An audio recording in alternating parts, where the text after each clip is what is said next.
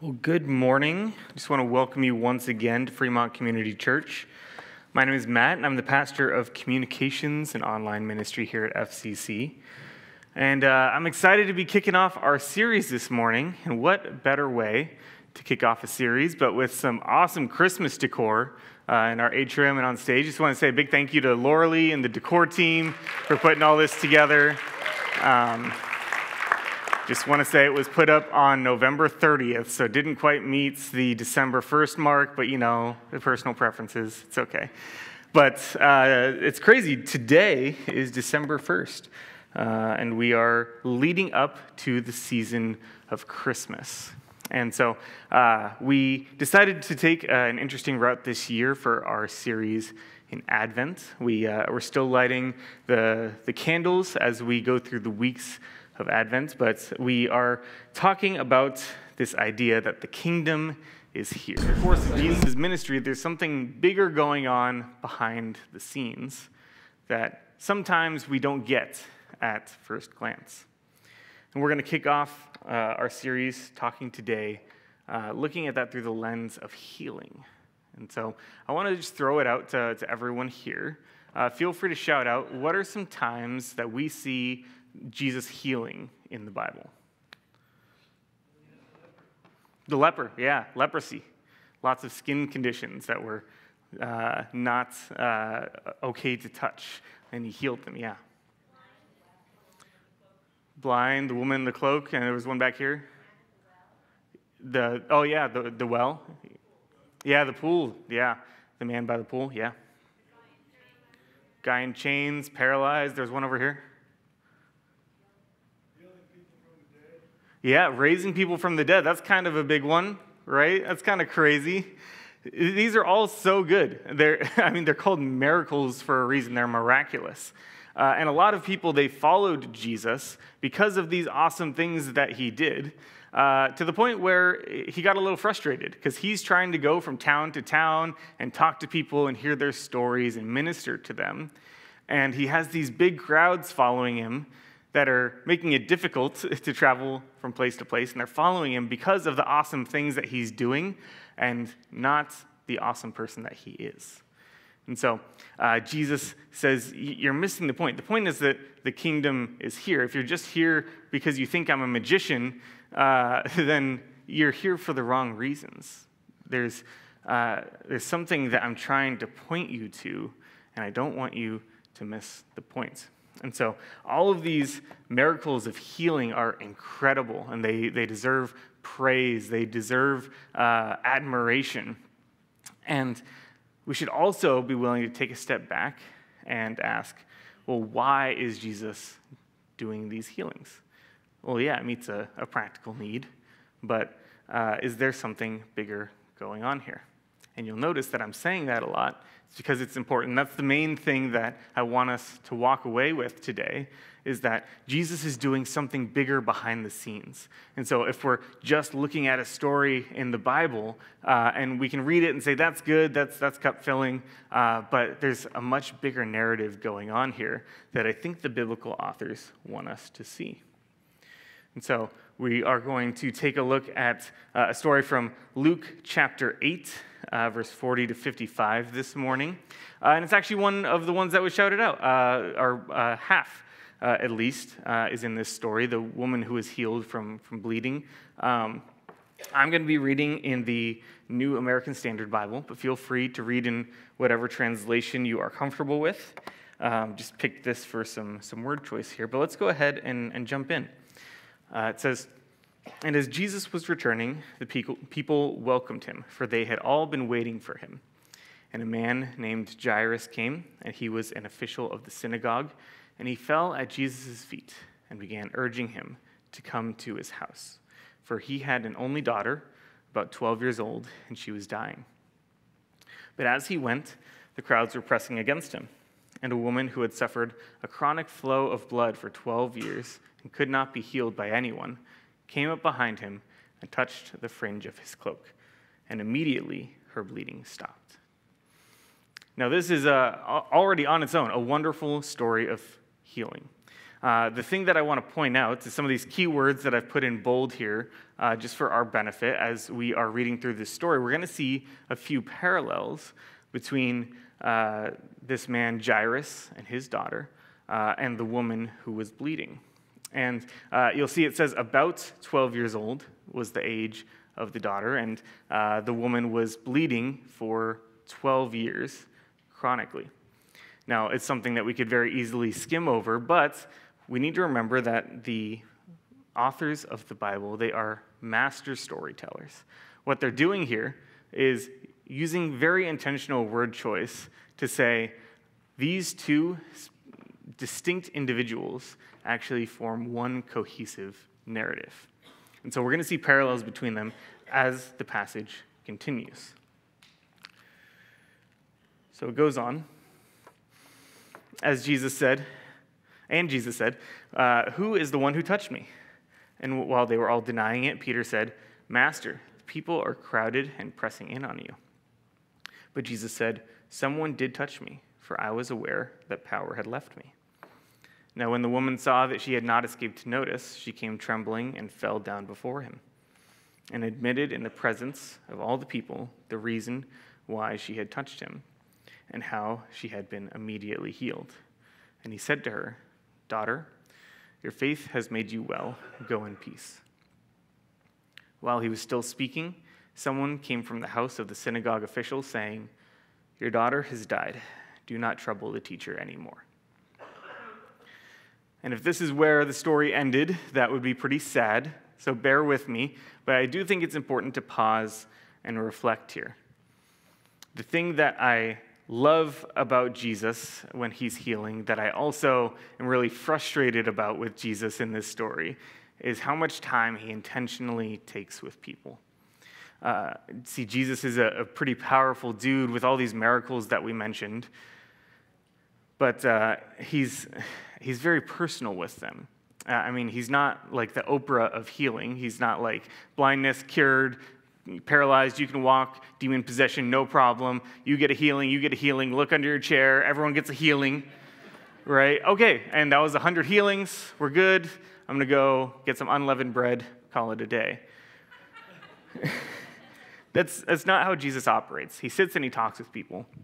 Sometimes you have to read between the lines a little bit because we have all this information about these people, but we don't actually see the whole conversation that plays out because the Bible is kind of a long book already, right? And so they condense things and they say, this is what we learned about this person, probably because Jesus sat down and spent some time talking to this woman.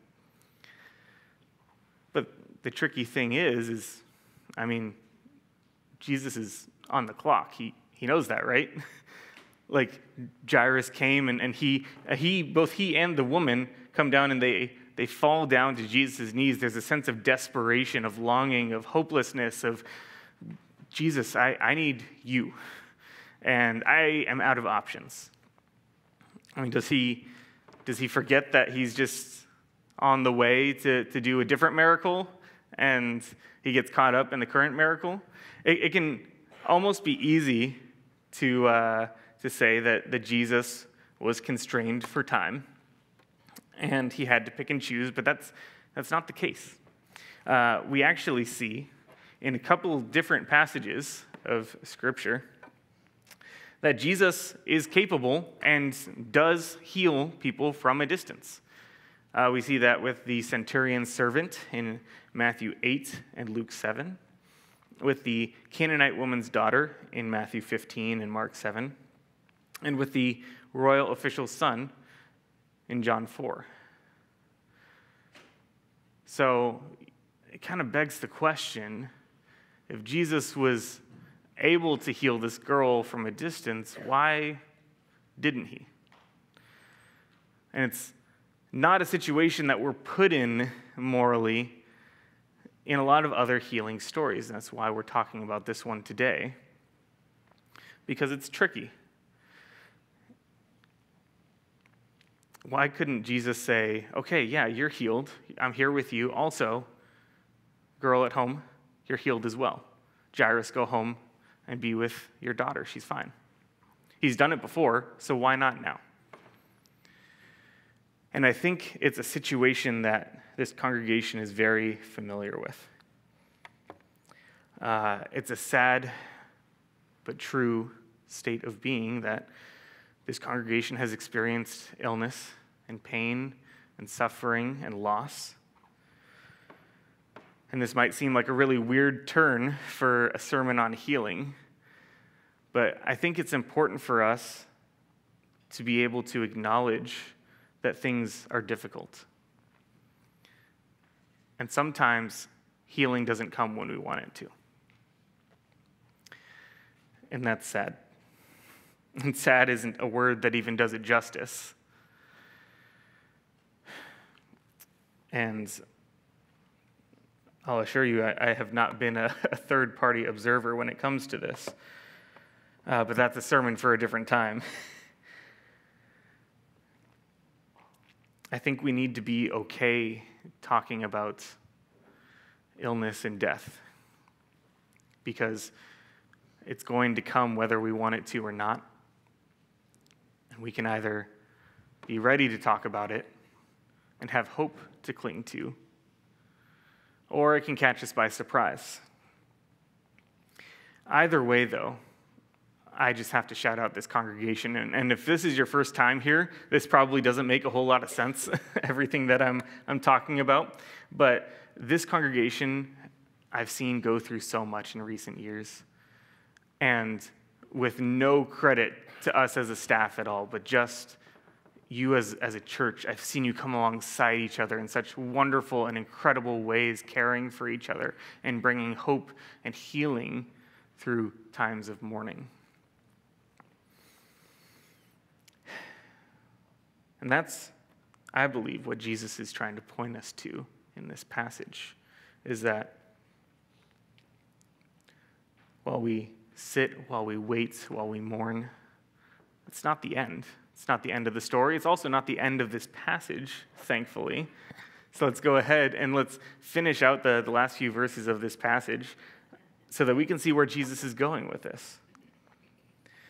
When Jesus heard this, he responded to him, "Do not be afraid any longer, only believe, and she will be made well."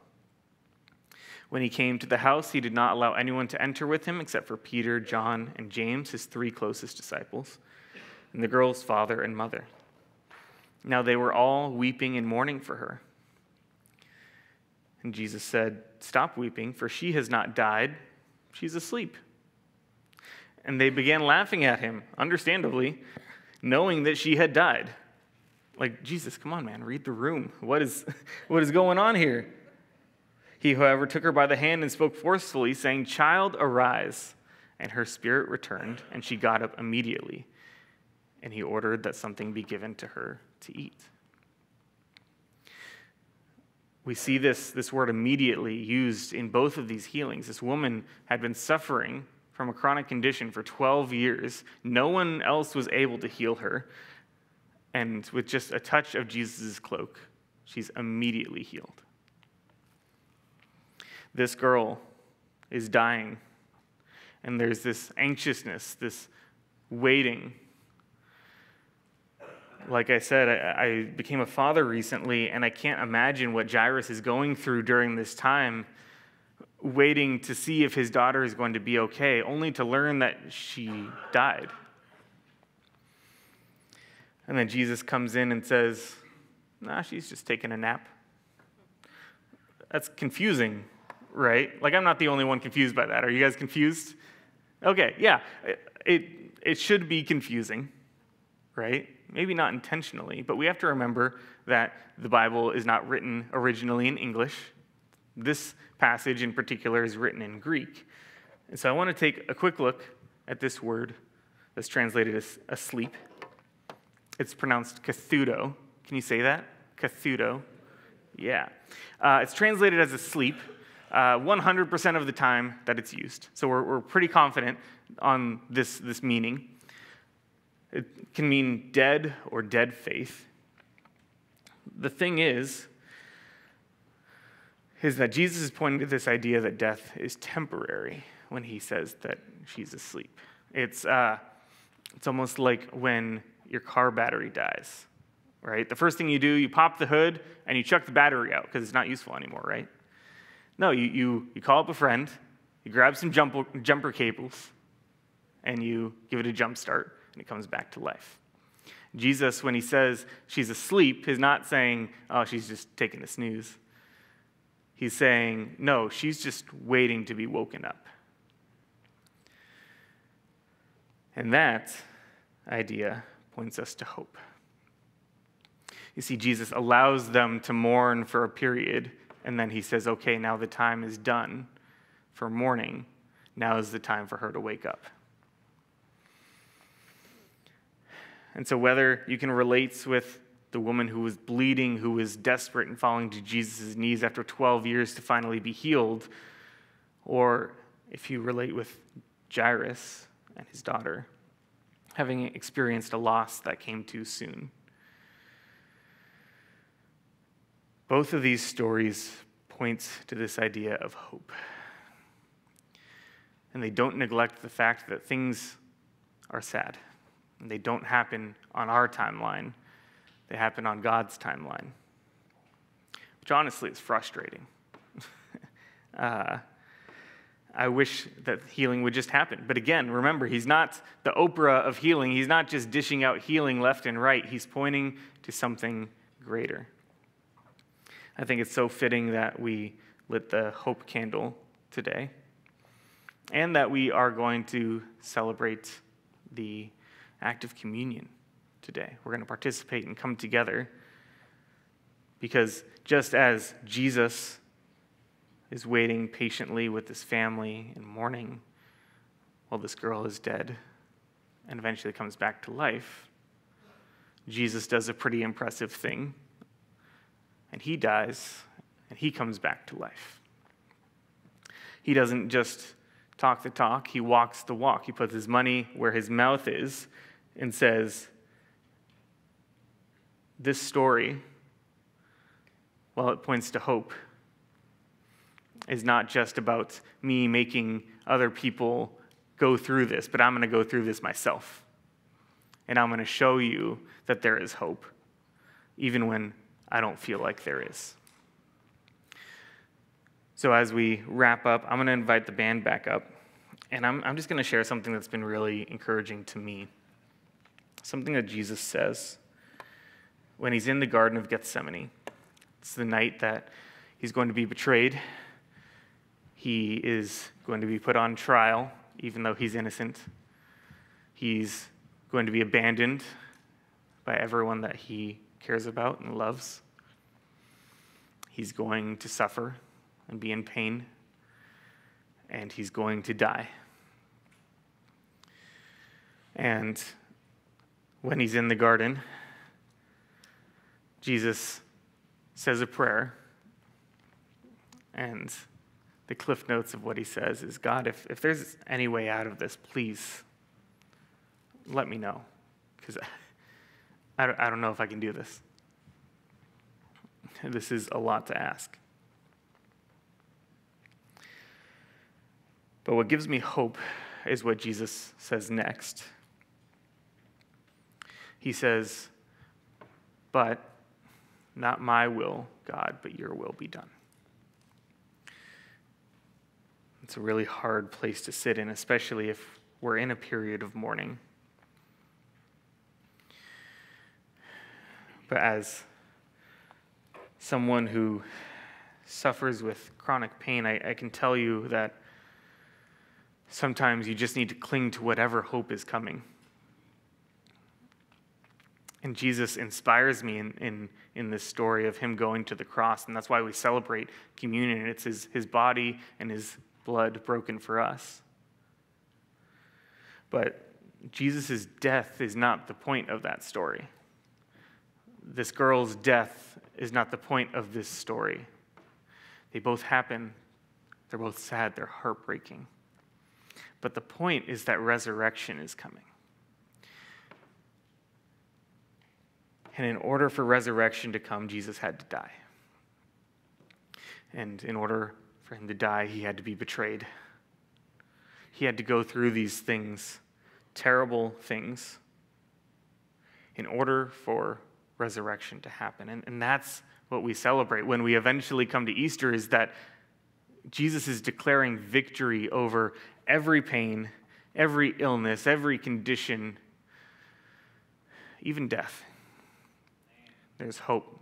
He's making all things new. There's restoration to come. Mind, body, spirit, relationship. The healing is good. The healing meets a need, but the healing points to something better, and that's full and complete restoration with him.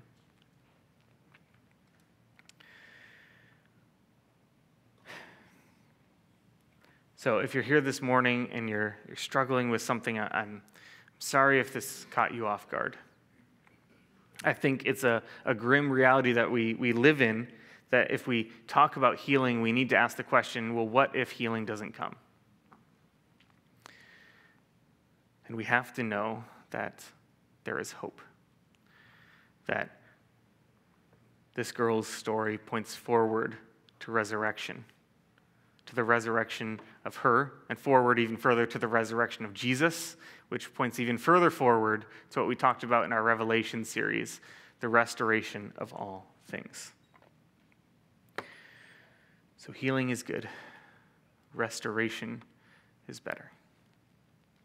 And that is the hope that we cling on to no matter what life throws our way. And that is the ultimate healing that we can find our hope in. Let's pray. Dear Heavenly Father, we come before you. Life is hard. And sometimes life kicks us while we're down. Sometimes things seem inexplicable and they don't make sense. And we ask that you just help them make sense. Just give us clarity. Give us hope, even when it feels like things are hopeless. Give us community around us to support us, to mourn with us, and to ultimately remind us that hope is on the way. That death is not the end, that we'll be restored from our illnesses, we'll be reunited with our loved ones that we've lost. God, we know that your healing goes much deeper than just the physical. We ask that you give us patience and understanding and hope as we wait for your timing. Because God, you are the great physician. We know that you can heal. Even if you're not healing now, we know that you will. Jesus, we thank you for all that you've done and all you will do. The way that you've been present, you are present, and you will be present with your church. And it's in your name we pray. Amen.